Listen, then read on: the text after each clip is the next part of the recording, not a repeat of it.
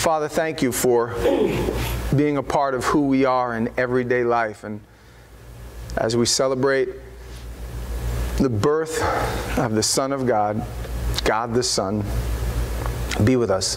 We need you desperately, God, to teach us all things. For your word declares your Holy Spirit will lead and guide us into all truth, and he will teach us all things. Helper, we invite you in to do whatever you want in this service. It's yours. Take my mouth, my lips, take our hearts, God. Unzip our very flesh off of our spirit just for the next 20 minutes, God. May we receive everything you have for us. In Christ's name, amen. Amen. I want to share something that I read in my morning devotion. It really revolutionized my thought process for today's service. I didn't know what I was going to teach. I didn't want to teach the same thing from yesterday. According to Scripture, Christ was born during the harvest. The shepherds were in the field, which going back then, month by month, season by season, that would mean that Lord Jesus was born in September, October-ish. We celebrate in December, late December. Now, why would we celebrate December what happened in quite possibly September? You're going to love this. I loved it when I read it. Did you read it this morning, Marty? Was it great or was it not? We celebrate the conception, the beginning of life. We celebrate here the conception.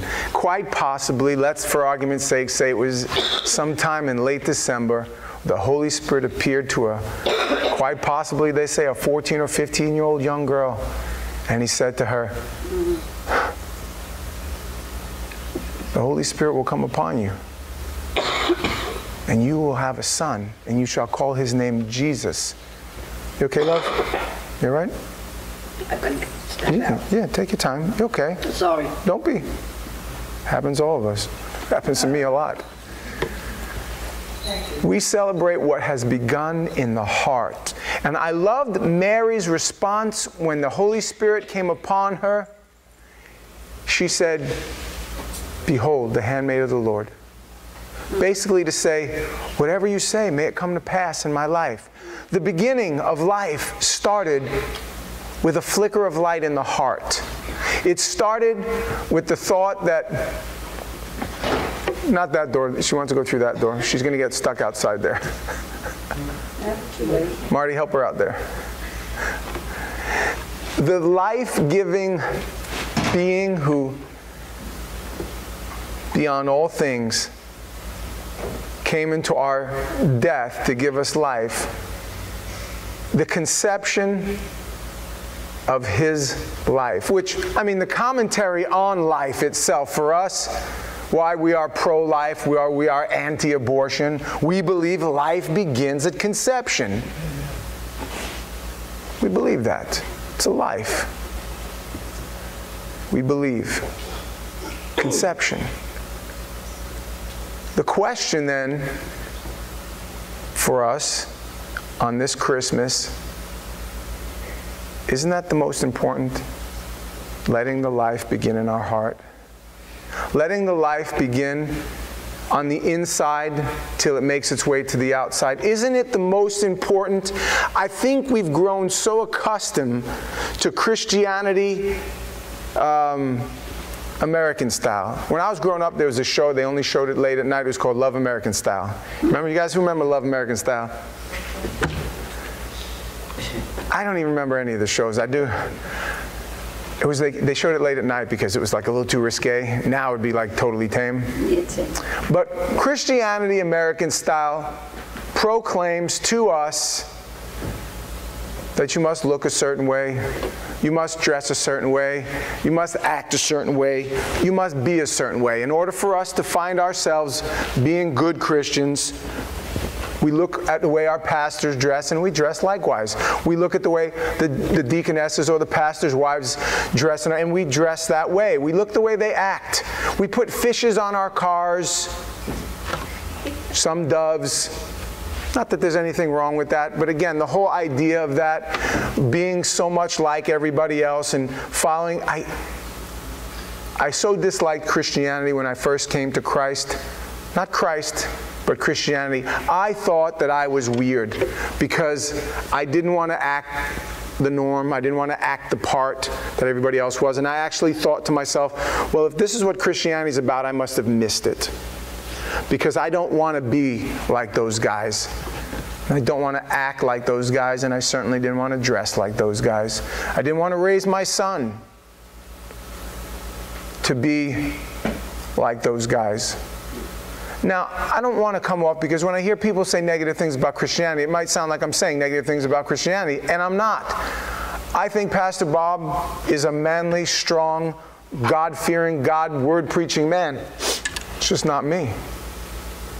I think that, if we're talking about Chet, if we're talking about, I want to be who Christ wants me to be based upon what He's doing in my life.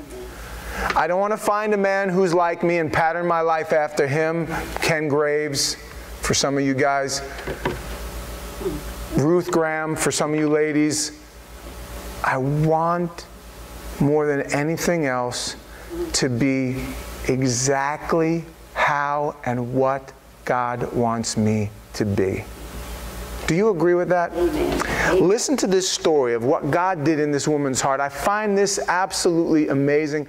And a commentary, verse 3, chapter 14, the book of Mark, and being in Bethany at the house of Simon the leper, as he sat at the table, a woman came having an alabaster flask of very costly oil of spikenard. Please give me your attention. The Lord Jesus visiting his friend Simon the tanner. A woman comes in the house, as was the custom then, and she had a flask, what we would call a jar. It was clay, it was sealed. And in it was oil of spikenard. Spikenard was a very fragrant, very expensive. Actually, you're going to see that it cost about 300 denarii, which was about the salary of a year. Now, some would suggest that this oil of spikenard was her dowry, waiting for a man to be her husband. The best women had wealthy fathers. You married her and you got that dowry to get your life started. Are you with me? She found something. Something happened in her heart. She only had met the Lord. It's not like she knows, but something happened radical. She wasn't giving it a shot. She wasn't trying it out. It wasn't, well, can I still do this or can I still do that? It was all in with this girl. As a matter of fact, so sure, so positive she was, she took that dowry, quite possibly all she had left. Some would suggest that this was Mary Magdalene. Some would suggest it was a prostitute. Some would suggest that it was Mary, the sister of Martha. Thank you. Either way, she wasn't a kid. It's quite possibly was her last shot. She had, at least I got this. For me, and I'm telling you a little bit of testimony so that maybe you can relate, I remember thinking to myself when I went to church for the first time and got saved, not the first time I went to church, but when I got saved for the first time, I felt so guilty because I had painted myself into the proverbial corner. I even remember Bugs Bunny running through my head. Bugs Bunny one time in one of his cartoons is painting the room, and he's in the corner because he painted everything else, and he's like stuck in the corner because he painted himself into the corner. And I remember thinking to myself, this is my life. I didn't come to God when I was wealthy. I didn't come to God when I was good looking. Never was going to happen anyway. Didn't come to God when I was strong. My strength was gone. My power was gone. I came to Him, and here's was my words. I got nothing left. Would you take me? Does anybody know that? Yeah. I got nothing left to give you. And it bothered me because I knew I should have given him my strength. I should have given him my purity. I should have given him my money. I should have given him my power. When I had those things, that was the time to come to the Lord. That was my vision. And how we bring our worldly viewpoint to church and think the guys that are special are the guys that are strong and powerful and wealthy. I remember in one of Chuck Smith's books called Effective Prayer Life. I think now it's called Prayer, Our Wonderful. They changed it, they expanded it. What's the name of the book you guys just went through? Our Wonderful Privilege? Our Glorious Privilege. They expanded it. I remember reading it for the first time, and he talked about how when you get to heaven, there's going to be mansions, giant mansions, and you're going to look at them and go, wow, Billy Graham must live in that one. No, that's Henrietta Smith. Who? Henrietta Smith. Who's that? Oh, she sat in the back of the church. Nobody ever knew her name, and she stayed in the same church for 50 years and prayed for that pastor and that congregation every single day. And that's what God values. And I remember thinking, oh man, this is just the contradiction going on in my heart at the time, especially first coming to the Lord.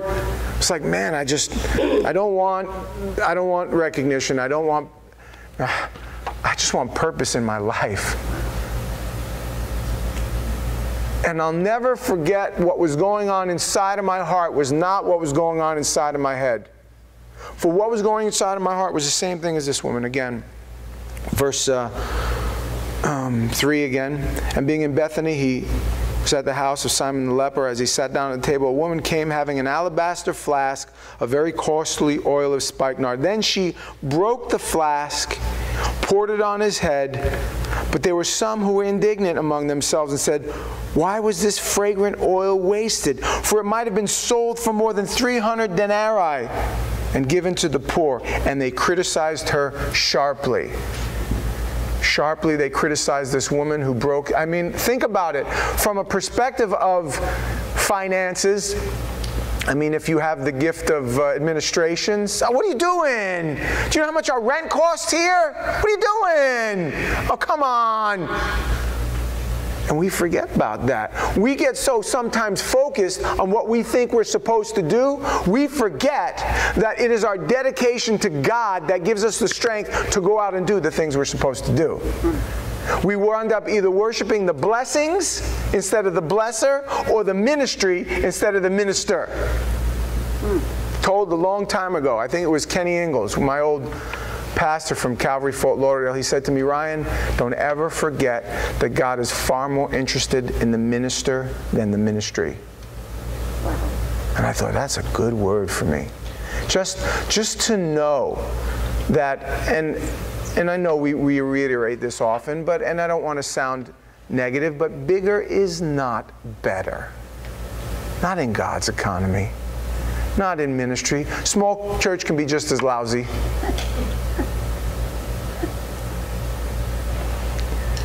Oh, come on, come on, come on. Don't break that jar.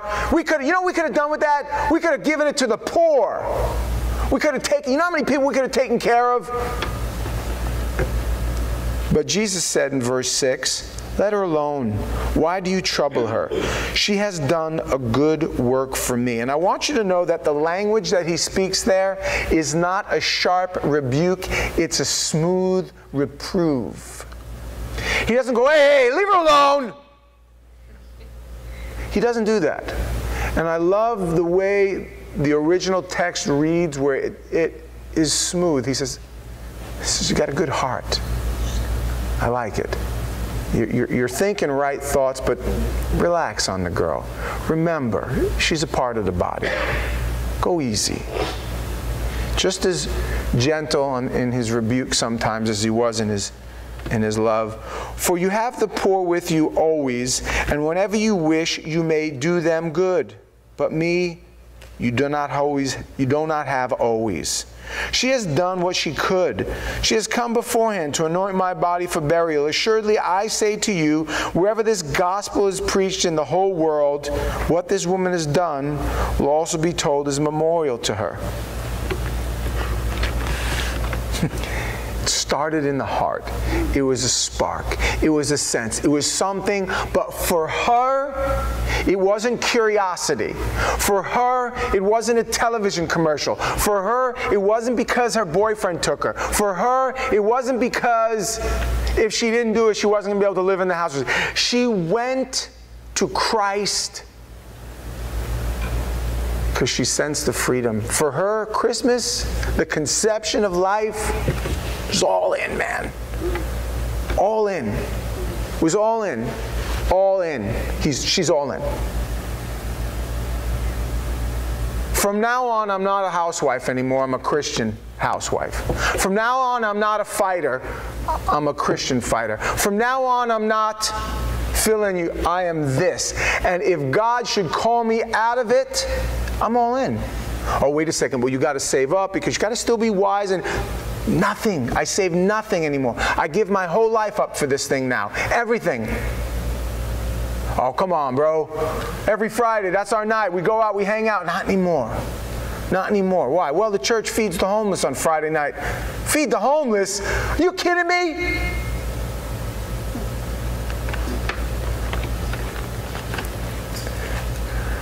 Conception. The light. Let me put this all together for you, for some of us.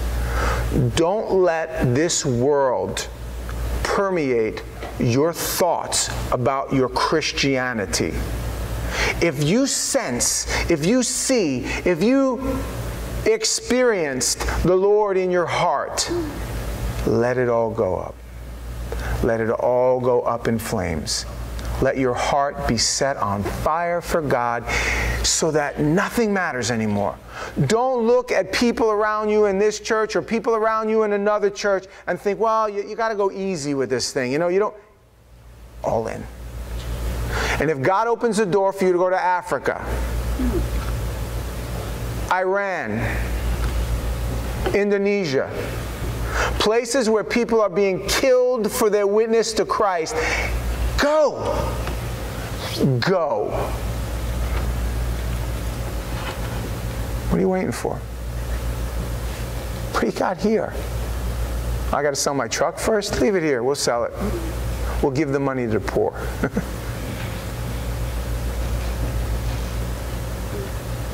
Christmas, the conception of life, the spark that sets the flame.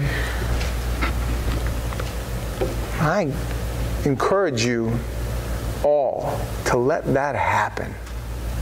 Don't be afraid. The Bible says, the Lord Jesus doing the speaking, truly, for he who finds his life will lose it. But he who loses his life for my sake and the gospel truly finds his life. Or quoting somebody a lot less in stature in my heart, William Wallace, every man dies. Not every man truly lives.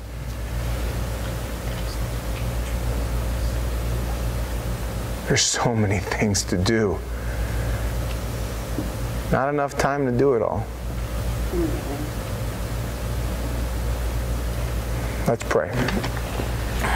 And Father, we thank you for the conception of life, God, and for a young girl 2,000 plus years ago who said, "Behold, the handmaid of the Lord," who was all in with the first glimpse of the Holy Spirit. And I think about this young girl she knew her life was going to be horrible from there on in. She knew it. She knew, for your Spirit told her that a sword would pierce her very heart, and that all would laugh at her and call her names.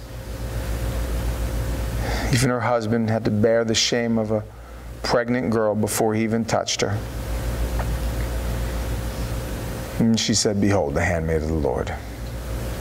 So too I say, and I do pray for my brothers and sisters that are here, that they would say, behold, servant of the Lord. David wrote, as a mistress looks to the hand of her maidservant, so as those who look to the dawn, we wait for you. We love you, God. Fall upon our hearts and minds this Christmas. May we take this walk more than serious. May we not just be a Christian on Wednesday or Sunday. Set us on fire, God. Consume us as we sang. May the reality of that song burn through us from the inside out.